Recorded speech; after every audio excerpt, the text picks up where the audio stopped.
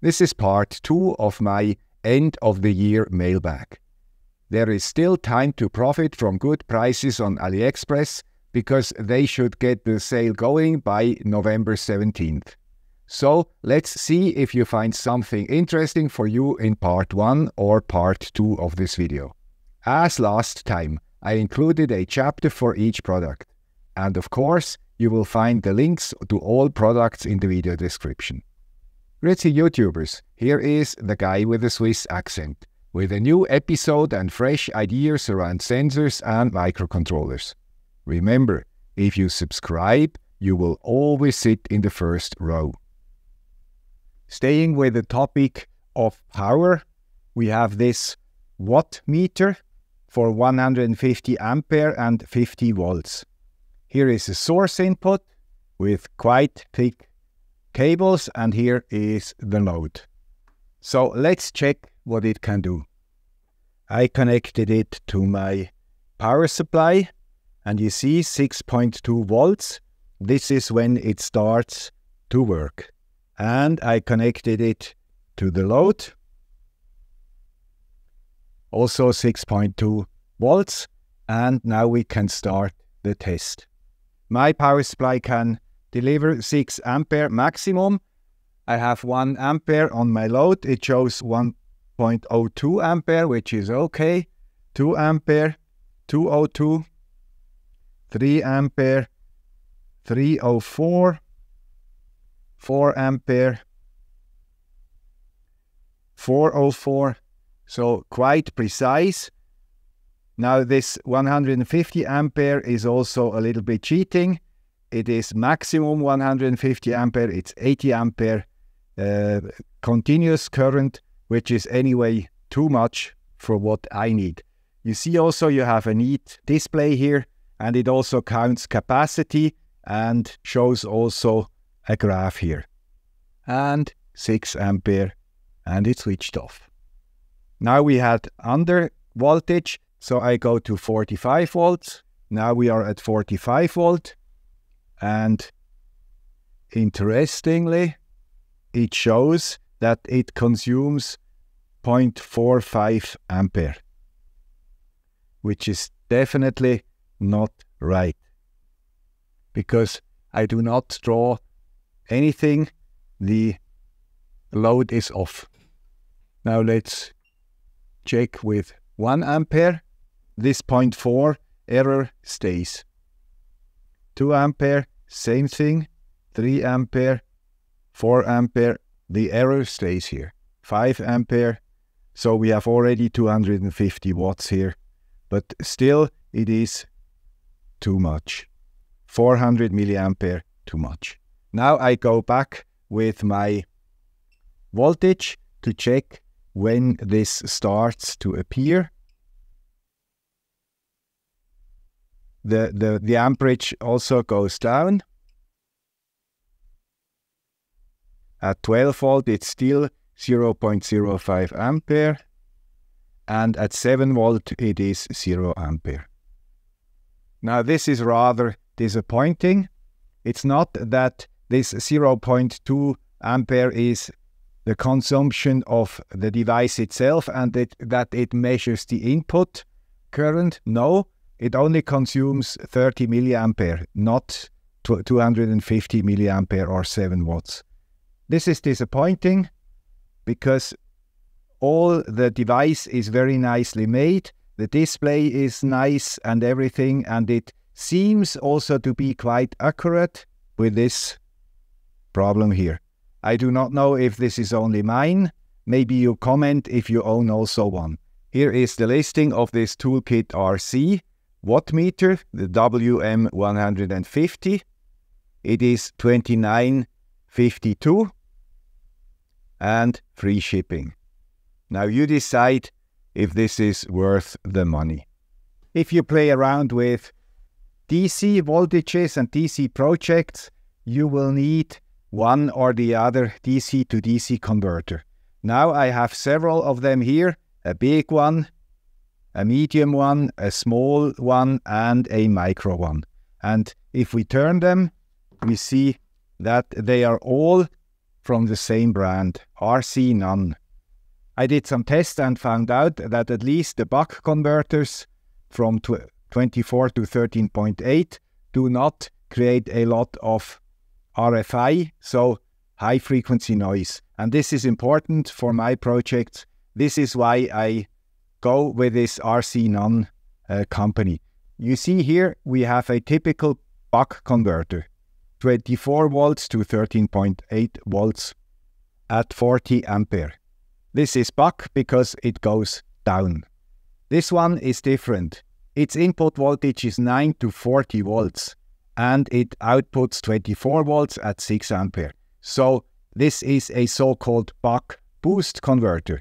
From 9 to 23 volt it boosts the voltage up, and from 25 to 40 volts it bucks it down to 24 volt. And these are very handy because you do not have to care about the input voltage. You just connect them to basically any source and you always get 24 volts. Now, I did not check this buck boost converters on radio frequency interference, but I assume that if they get it right here, they should also get it right here. But we will see. The next one is the same, 9 to 40 volt input, 24 volt output, but only 3 ampere. This is 6 ampere, and this one is 8 to 36 volt, and the output voltage is 12 volt at 1 ampere. I probably would not use it for 6 ampere or for 40 ampere. I always have some, I call it Chinese factor, so I buy a little bit a bigger part and then I do not go to the absolute maximum. Here is the listing of these RCNUN DC-DC converters. This one is for 24 volts and it is for the buck and boost converter. You find many others if you enter RCNUN. And here is the price for the different sizes. From $11 to $40. As shown before, you get them in different sizes. How do I connect these beefy cables or these beefy wires? In general, I either use Anderson power poles or I use XT60. Now, if you have small installations, you get also XT30, which are really quite small. I do not use them often because for my hands they are a little bit too small, and most projects can use XT60s. Now you also get XT90 connectors. They are even bigger than this one, but because I do not use such high currents in my lab here, I generally go with XT60s. Now, I recently discovered this nice connector here. It consists of 2 parts, a normal connector, but this time box mountable, and it is also compatible with the standard XT60 connectors. What you also get if you want is a nice plastic which is mounted like that, and then you can close it and it is well protected against all weather conditions. Very, very nice. Looking at these Anderson power poles, these are different. They all are exactly the same connectors and they fit like that. So you have no female and male, you just have one pair of connectors, and this is also very handy, very, very handy. But they are more expensive than the XT devices. And I use these for 13.8 volt, that I know this is a standard, and I use the XTs for all others because the 13.8 volt devices cost a lot of money and I do not want to mix it up with, for example, a 20 volt power supply and kill them because of my incompetence. This is why this is strictly for 13.8 volt in my lab here. Here is the listing of the XT60 connectors. You get them in various variants. And you see the ones I have. 10 pieces cost $10.80 plus $3.37 shipping. Here is a bit of low-tech power stuff. These are two sorts of USB connectors. Both are mountable in cases. This one is a clip-on and this one is screw-on. This one is easier to mount if you do not have a 3D printer, because you can just drill a hole, a round hole, very simple. This one is for guys with 3D printers. They can print an opening like that and click it to the opening. So both are only for deliver power. It's nothing with data. But I thought this is very handy because normal connectors are hard to solder and this job is already done. Also here you get a nice cover, by the way. Here is the listing of this USB-C power connectors. These are the square ones. 2 pieces are $1, 10 pieces are $3 plus $2 shipping. The round with this cover, you get them also in 1, 5 and 10 pieces. One is $0.87 and 10 pieces is $4.71 and shipping also is around $2. You get them also in 2 colors, by the way. The next one is something completely different. It has to do with communication. And interestingly, this device is called Walter. A nice name, I think. Now, if we open it, we already see LTE antenna. Now, what is the story behind that? Years ago, I used 3G modules to connect some sensors to the cellular network.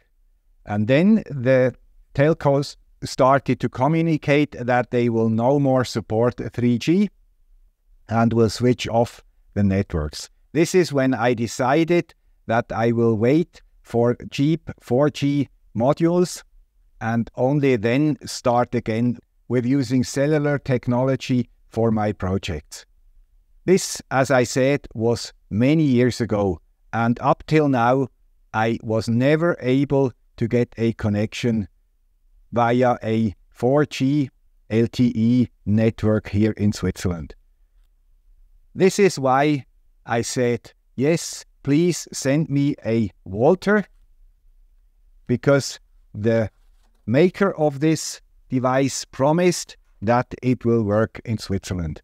Now you see, it is not unpackaged for the moment. I did not try it, but I trust this person who sent it to me, and they also included a SIM card which should be capable to connect also to carriers here in Switzerland. I really hope that I will be able to use this device now to connect my first time to a LTE network. Now let's unpackage Walter. It has a well-known ESP32 VROOM chip on it, plus it has a sequence LTE module on it. And here is the slot for the micro SIM card. So we will see how this works, and maybe I will even be capable to go to a lab where we can have a look at how LTE works on these modules here. All in all, a very compact and nice device, and what is also important is this small sign here. It is open hardware. Walter is currently on crowd supply. You find a lot of information here. Here are some use cases, the specifications, and here is the team. They are located in Belgium. And the last one is high-tech again. Now you might know UBLOX. UBLOX is a Swiss company, and they are famous for their GPS modules. Now, this one is not the GPS. This one here is the GPS. But it has many other things on this board. And it has antennas. This one is for GPS. And the other ones are for 4G. Again, 4G. And here is also the SIM card. Now, what is it? It is a precision GPS system. It should be able to navigate to the centimeter. A normal GPS module can navigate to about 2 meters or so. And this one here should go down to the centimeter. I will dedicate the whole video on this technology because I think this is fascinating. GPS in general is fascinating, and this technology is even more. So stay tuned when I will show how this all works. I got this module from Michael, who works for UBLOX and who did this project as a side project in his private time. And then UBLOX said, this is a nice board, and they sell it now as a development board for their precision GPS chips. This was part 2 of the mailbag. I hope you were able to shoot some deals on AliExpress. If this video was useful or at least interesting for you, please consider supporting the channel to secure its future existence. Thank you. Bye.